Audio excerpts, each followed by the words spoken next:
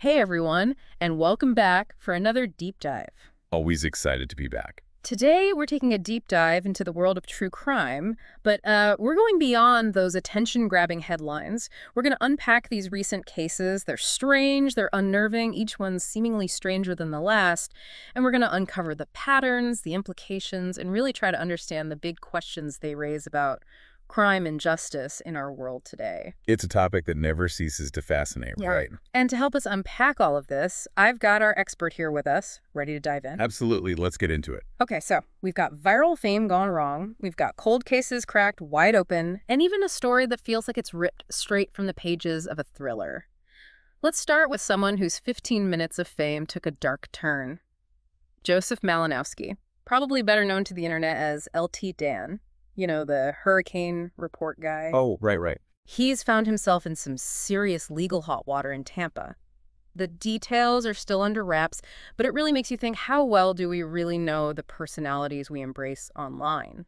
It's a question we're grappling with more and more Mm, as social media blurs the lines between a persona and, well, reality. You see someone cracking jokes during a hurricane, yeah. and you think you know them. You feel They're your friend. exactly like they're a buddy. Mm. But what we're seeing is often just a carefully curated image. Mm. And the internet, well, it has a way of amplifying that, creating these parasocial relationships where the lines of what's real get very, very blurry. And that line between the online persona and the real-life consequences, that seems to be at the heart of Malinowski's case. It's a stark reminder that behind every meme, behind every viral video, there's a real person with their own complexities and potentially their own demons. Speaking of blurred realities and unsettling situations, we have the truly disturbing case of Toralina Fields in Kentucky. This aspiring actress is now at the center of a horrific crime involving her own mother. The details are incredibly difficult to hear, and while we don't know the full story yet, it does make you think about the potential for hidden struggles and the weight of keeping up appearances, especially for those chasing their dreams in the unforgiving world of show business. It's that contrast in Field's case that I find particularly unsettling. You have this aspiring actress, someone who, by nature of their chosen profession, seeks the spotlight, seeks public adoration, and then you have this gruesome act committed within the supposedly safe haven of her own home. Right. It's a grim reminder that darkness can fester behind closed doors and that the potential for violence exists even within the closest of relationships, the ones we assume are the safest. It's a stark reminder that things aren't always as they appear, and that's for sure. And tragically, Field's case isn't the only one in our collection that forces us to confront the horrors of domestic disputes. In Las Vegas, an argument, and this is over something as, seemingly trivial as a Trump yard sign, escalated into violence, leaving one man shot and another run over with a car. Wow. It's a stark illustration of how quickly disagreements, especially in today's climate, can turn dangerous. And political polarization has just seeped into every corner of our lives, hasn't it? It often fuels this outrage, this animosity that's already there. Mm. This case, I think, really underscores the urgent need for open and respectful dialogue, especially when disagreements arise. When political beliefs become so deeply entrenched that they lead to violence, well, it tears at the very fabric of our society, wouldn't you say? Absolutely. It's a sobering reminder that words have power. And in some cases, those words can incite actions with absolutely devastating consequences. Without a doubt. Speaking of cases with far-reaching consequences, let's shift gears to one that's been making headlines for years now: the Delphi murders. For those unfamiliar, this case involves the tragic deaths of two teenage girls, Libby German and Abby Williams, back in 2017. Richard Allen, a local man, he confessed to the murders but later recanted that confession, claiming he confessed during a mental health crisis. Now, his defense team is pointing the finger at a white nationalist pagan cult called Odinists, claiming that the crime scene had pagan symbols, although law enforcement hasn't confirmed that. It's a truly bizarre twist in an already complex and tragic case. This case is a fascinating example of how quickly a narrative can shift, especially when you introduce elements like fringe groups and alternative explanations. The defense's strategy is a risky one. By bringing up the Odinists, they're essentially presenting a new suspect, even if that suspect is an entire group. It's a way of introducing doubt. It's classic, really, but it'll be fascinating to see how this plays out in court. It sounds like something straight out of a true crime drama, doesn't it? It really does. And speaking of high-profile cases that seem ripped from the headlines, we have former President Donald Trump back in the news.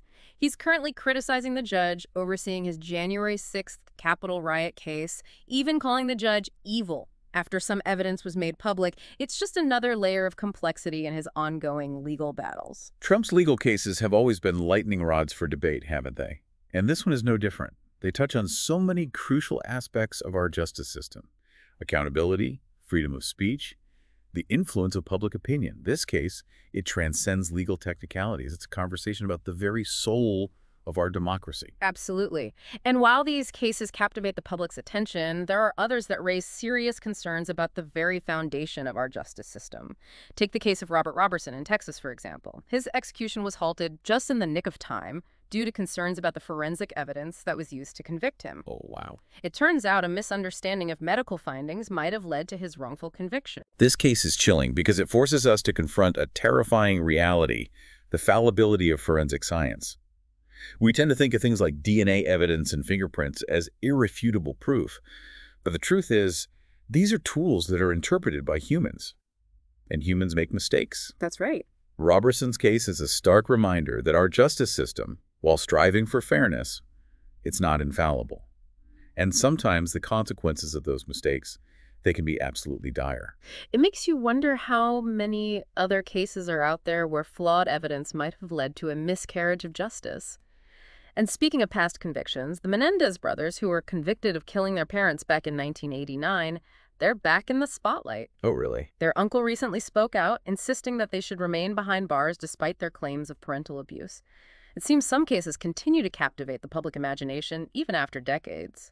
The Menendez case was a media sensation, largely because it tapped into these universal anxieties about family dynamics, wealth, privilege, and the dark underbelly of the American dream.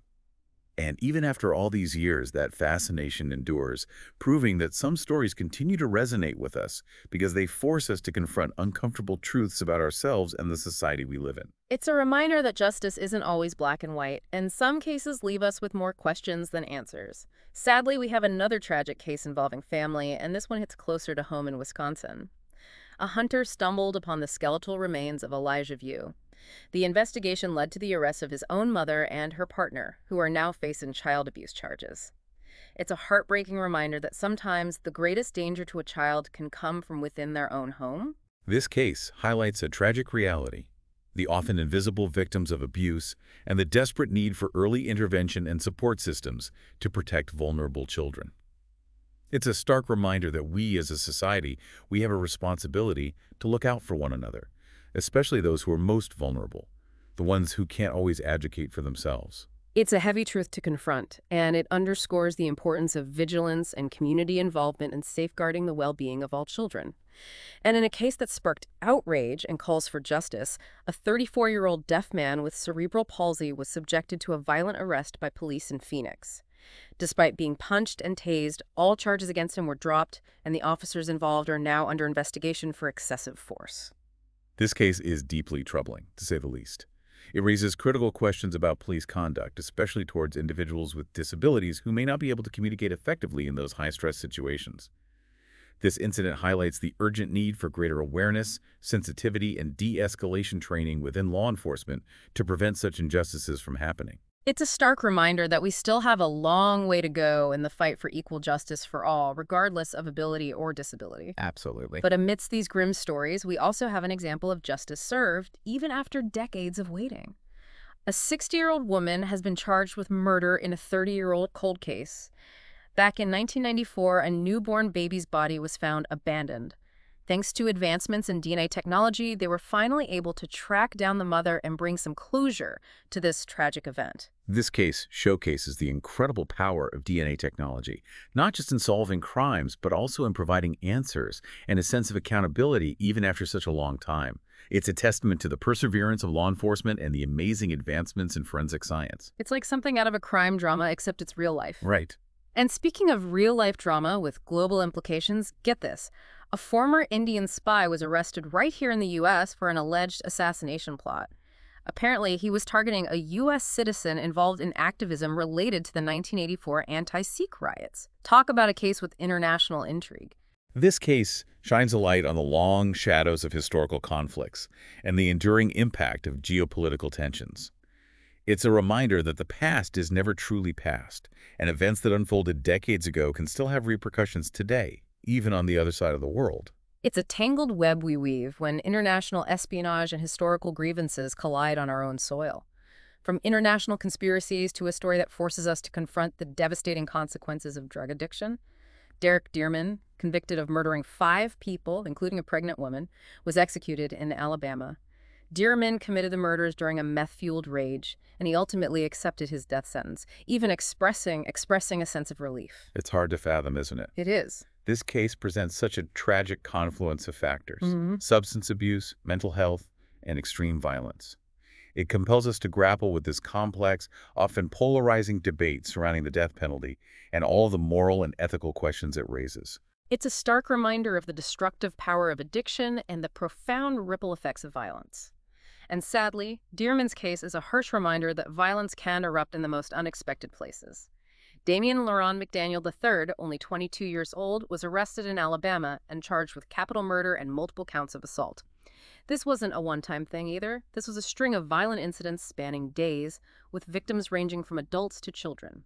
Chilling, to say the least. The scope and the seemingly random nature of these alleged crimes, well, it paints a very disturbing picture of unchecked aggression, a complete disregard for human life.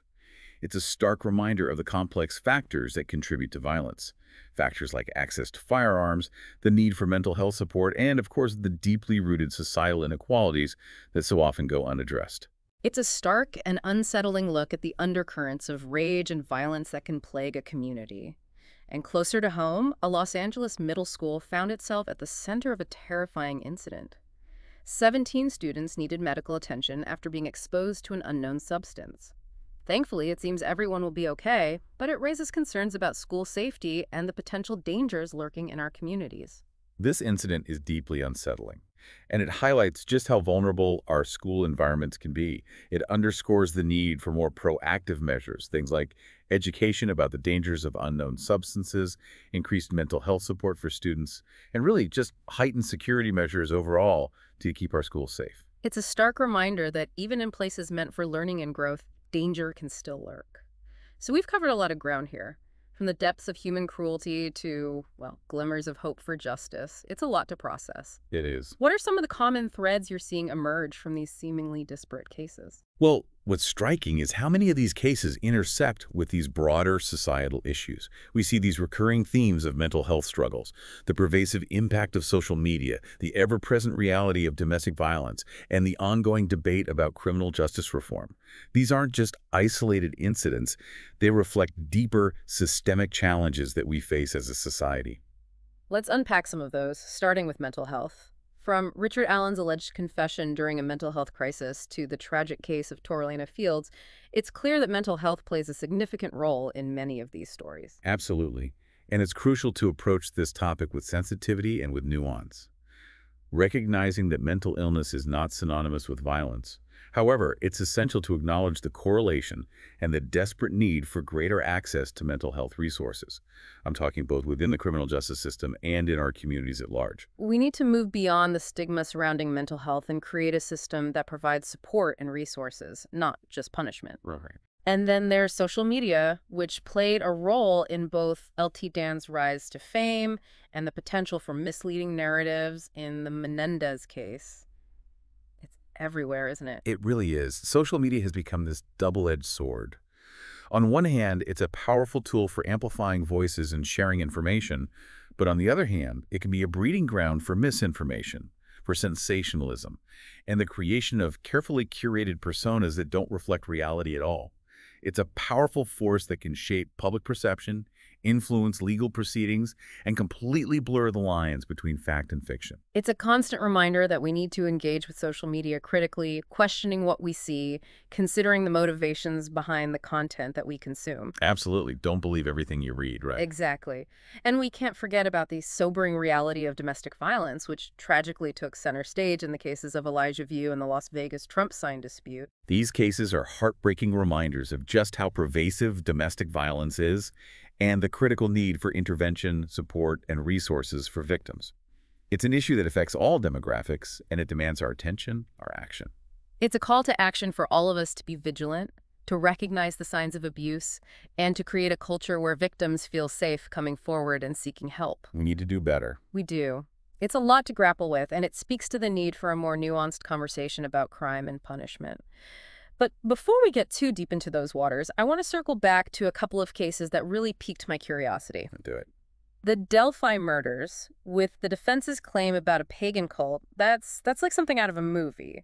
What do you make of that strategy? It's a bold, and some might say risky, move. By introducing this element, the defense is attempting to sow doubt, introduce alternative explanations, even if those explanations seem far-fetched to some. It's a reminder that in the courtroom, perception is often as important as hard evidence. It'll be interesting to see how this all plays out. And then there's Richard Allen's confession, which he later claimed was made during a mental health crisis. It raises so many questions about the validity of confessions under duress or when someone's mental state is compromised. This case sits at this critical intersection of law, psychology, and ethics. When someone is experiencing a mental health crisis, their capacity to understand their rights, the weight of their statements, well, it can be called into question. It's a complex issue with no easy answers, and it underscores the need for greater awareness and training within the justice system to ensure that confessions are truly voluntary and reliable. It's about striking that delicate balance between protecting the rights of the accused and ensuring accountability for their actions. Exactly. And finally, we can't ignore the case of the deaf man in Phoenix who was subjected to excessive force by police.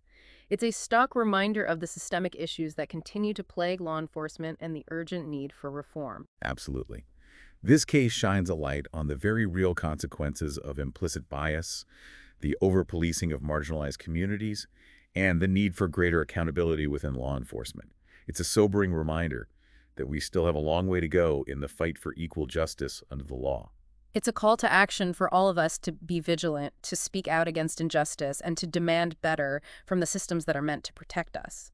It's a journey we all have a role in shaping, really. And speaking of journeys, that brings us back to a case we touched upon earlier. The cold case that was cracked after 30 years, all thanks to advancements in DNA technology. It's a powerful reminder of the reach of science, but it also makes you think about, the potential downsides. What are your thoughts on that?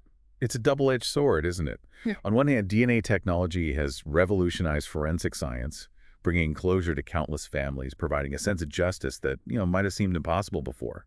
But on the other hand, it raises significant concerns about privacy and the potential for misuse of genetic information. Right. As technology continues to advance, and it's doing so at an unprecedented rate, it's a conversation we urgently need to be having as a society.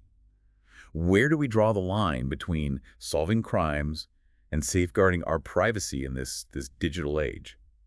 It's a question, honestly, with no easy answers, but it's one we can't afford to ignore.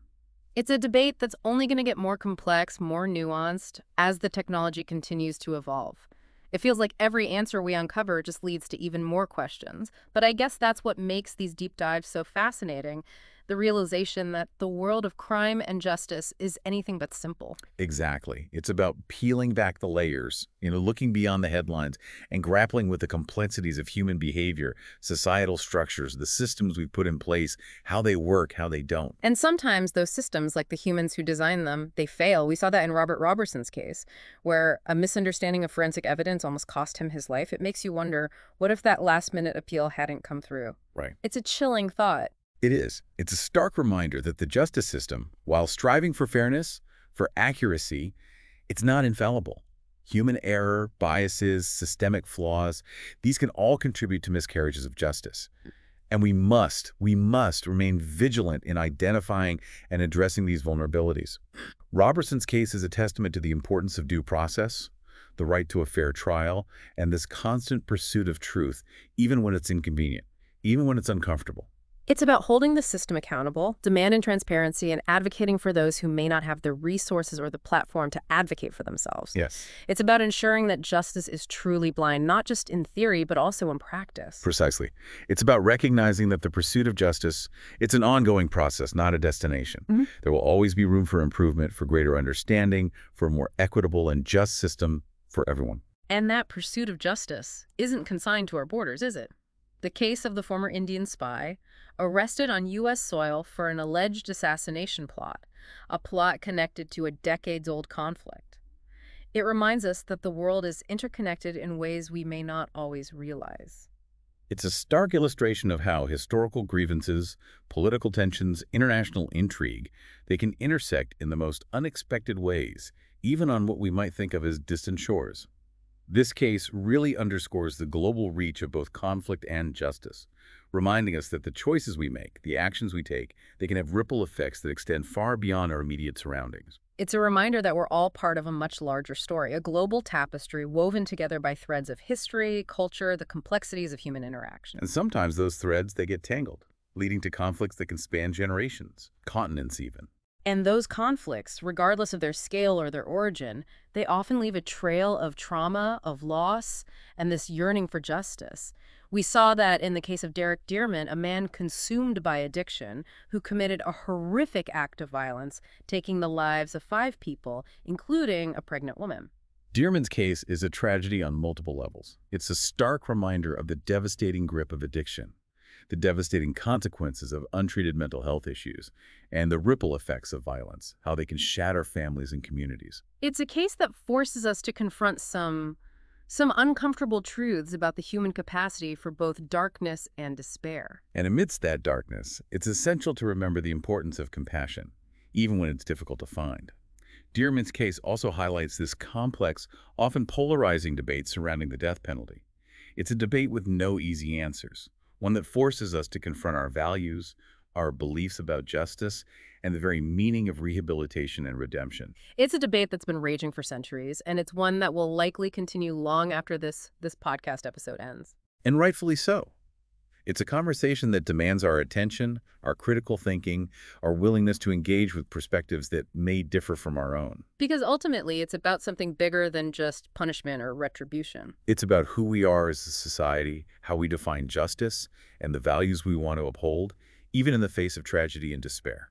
And speaking of tragedy, the case of Damien Laurent McDaniel III, a young man charged with a string of violent crimes, including capital murder, it reminds us that darkness can lurk even in the hearts of those who are just beginning their lives. The scope and the seemingly random nature of McDaniel's alleged crimes, they're deeply disturbing. They paint a picture of unchecked aggression, this disregard for human life.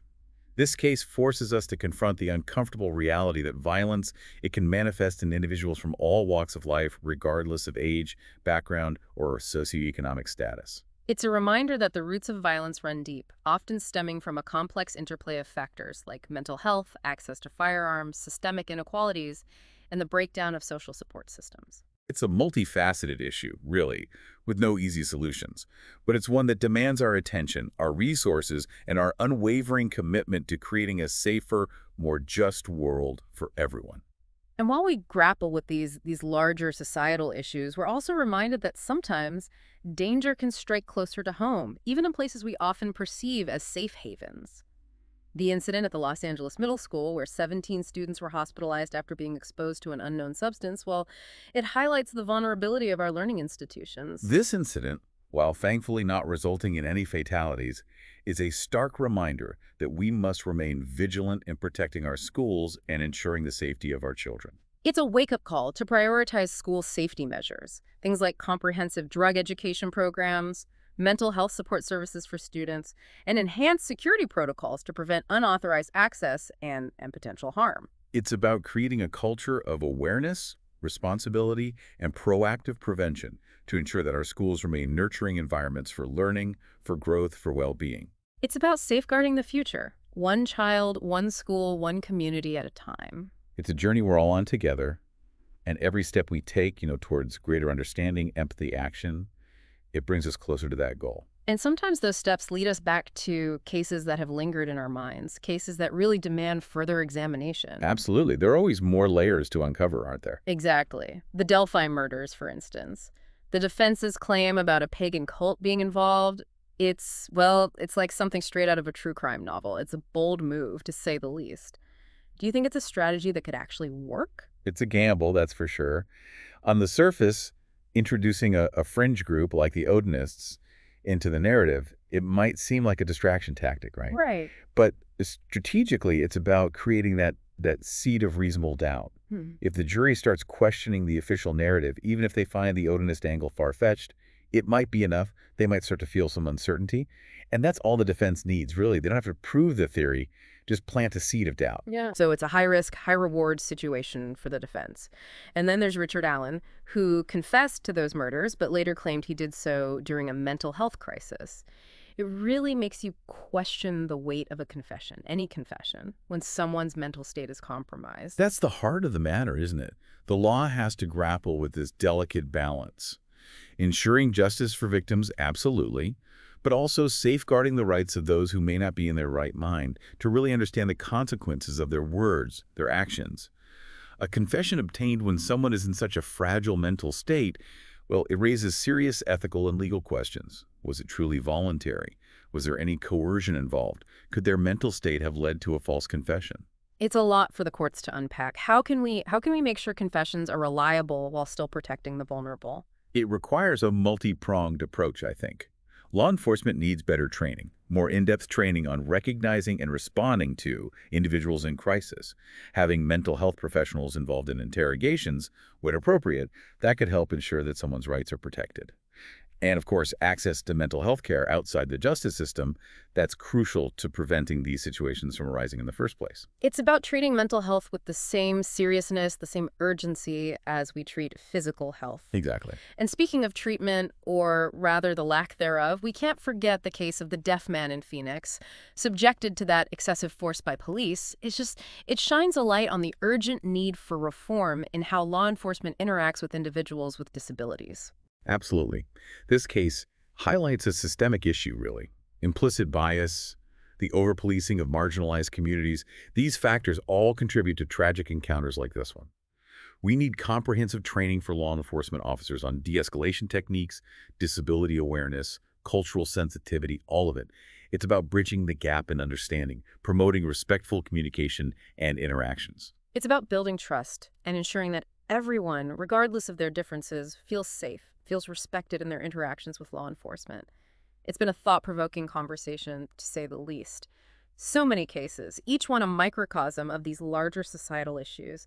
Mental health, social media's influence, the pervasiveness of domestic violence, and this ongoing struggle for a more just and equitable system for everyone. It's easy to get caught up in the headlines, but when we dig deeper, as we've done today, you start to see the interconnectedness of these issues. They're not isolated incidents. They're symptoms of larger systemic challenges that require our attention, our action. Exactly. And while some cases, maybe even most, leave us with more questions than answers, it's the act of asking those questions, of seeking deeper understanding that moves us forward. A huge thank you to you. I really appreciate you lending your expertise to these complex, these really difficult cases. Your insights have been, as always, invaluable. It's always a pleasure to delve into these discussions with you to try to make sense of it all. And to our listeners, thank you. Thank you for joining us on this journey, this exploration through the heart of true crime and its impact on our world. Remember, staying informed, well, that's the first step towards making a difference. So until next time, stay curious, stay engaged, and most importantly, stay safe.